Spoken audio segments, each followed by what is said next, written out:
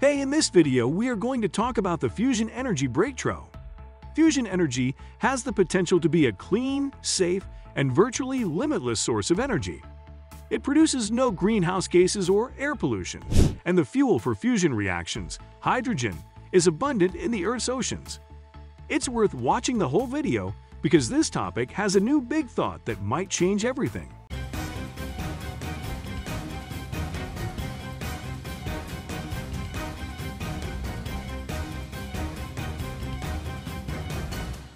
The advances announced by the U.S. Department of Energy can better be described as micron stones rather than milestones, and that two on a path that might never lead to economical electricity generation.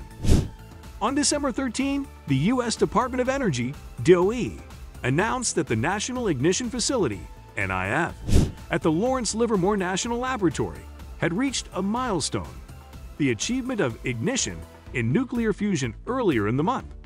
That announcement was hailed by many as a step into a fossil fuel-free energy future.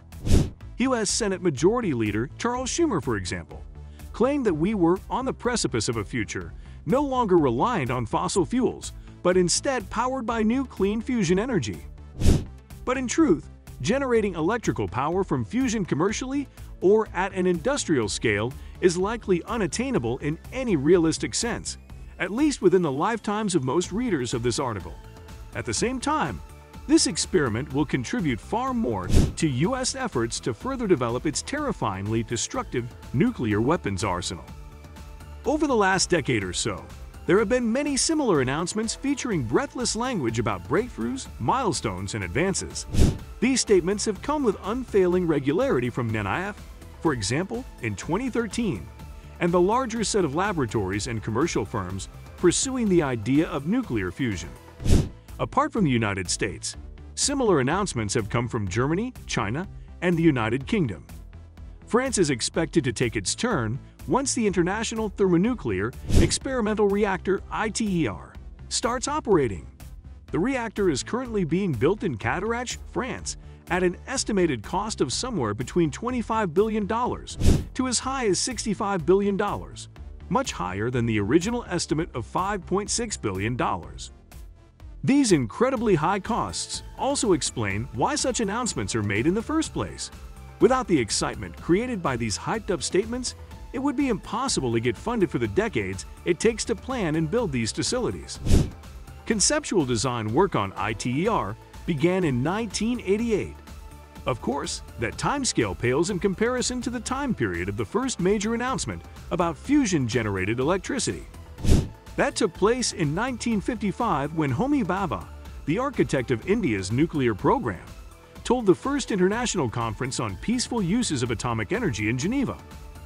I venture to predict that a method will be found for liberating fusion energy in a controlled manner within the next 2 decades. When that happens, the energy problems of the world will have been solved forever. That would not be the last prediction about the imminence of fusion power that would be wrong. 3 challenges for nuclear fusion. The recent breakthrough that NIF announced pertains to what I would term physics challenges. One can identify 3 stages of physics challenges. The first challenge is to have enough fusion reactions in the pellet that is blasted by lasers to produce more energy than is put into the target. That was what seems to have been seen at NIF. The reports say that the lasers pumped in 2.05 megajoules of energy, and about 3.15 megajoules came out. All of this over a time period of a few nanoseconds. A nanosecond is 1/billionth of a second. The figure of 3.15 megajoules might seem like a lot, but it is only 0.875 kilowatt-hours that 2 of heat, which would produce perhaps 0.3 kilowatt-hours of electricity if it was used to boil water and drive a turbine. Comparison: a rooftop solar panel that costs under Rs 30,000 in Delhi could generate around 5,000 times more electrical energy in a year. The second physics challenge is to produce more energy than is used by the facility as a whole. NIF is far from meeting this challenge. It admitted that just the 192 lasers consumed around 400 megajoules in the process of blasting the pellet. To this, we have to add all the energy that goes into running the other equipment and the facility as a whole. The final physics challenge is to produce more energy than what is required to construct the facility and all the equipment. In the case of the ITER experiment, for example, it has been estimated that the tokamak itself will weigh as much as 3 Eiffel Towers, and the total weight of the central ITER facility is around 400,000 tons. As Daniel Jaspy, a retired physicist from the Princeton Plasma Physics Lab, put it, all this must appear on the negative side of the energy accounting ledger. If these physics challenges are not met, of course, then one has a permanent loss-making facility in energy terms. NNF is far from meeting the latter challenges.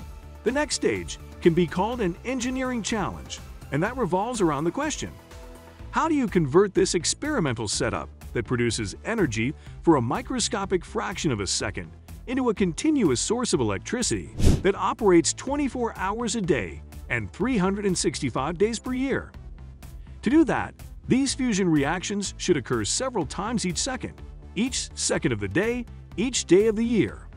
As of now, the lasers can fire only once a day at a single target. To move from that state to what is required will need an improvement by a factor of over 500,000, assuming around 6 shots per second. But it is not just firing the laser. Each of these explosions produces a large amount of debris, which would have to be cleared. And then a new pellet has to be placed with utmost precision at the very spot where the lasers can focus their beams. If all of this is not trouble enough, there is fuel procurement.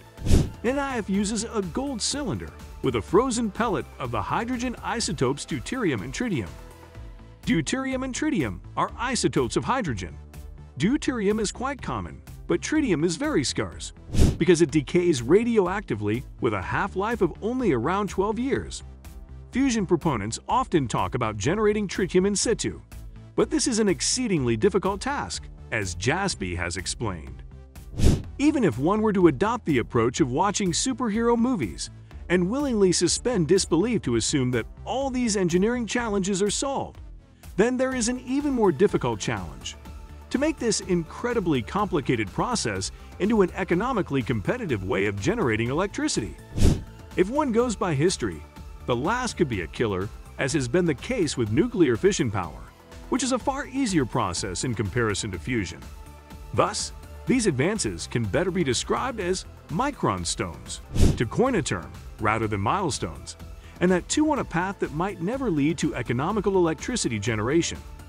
In the meanwhile, this recent experiment is far more likely to be useful to nuclear weapons designers. Dangerous distraction. The tremendous media attention paid to NIF and ignition amounts to a distraction, and a dangerous one at that. As the history of nuclear fusion since the 1950s shows, this complicated technology is not going to produce cheap and reliable electricity to light bulbs or power computers anytime in the foreseeable future. But nuclear fusion falls even shorter when we consider climate change and the need to cut carbon emissions drastically and rapidly. The Intergovernmental Panel on Climate Change has warned that to stop irreversible damage from climate change, the world will have to achieve zero net emissions by 2050. Given this relatively short timeline to turn around our economies and ways of living, spending billions of dollars on this sure-to-fail attempt to develop fusion power only amounts to diverting money and resources away from proven and safer renewable energy sources and associated technologies. Investment in research and development into fusion is bad news for the climate. In the meanwhile, nuclear fusion experiments like those at NIF will further the risk posed by the nuclear arsenal of the US and, indirectly, the arsenals of the 8 other countries known to possess nuclear weapons. The world has been lucky so far to avoid nuclear war, but this luck will not hold up forever. We need nuclear weapons abolition, but programs like NIF offer nuclear weapons modernization, which is just a means to assure destruction forever. If you love similar content like this, take a look at my other videos. And if you like it, please smash the like button and make sure you subscribe to the channel and hit the notification bell. If you have further questions, feel free to comment down below. See you in the next video.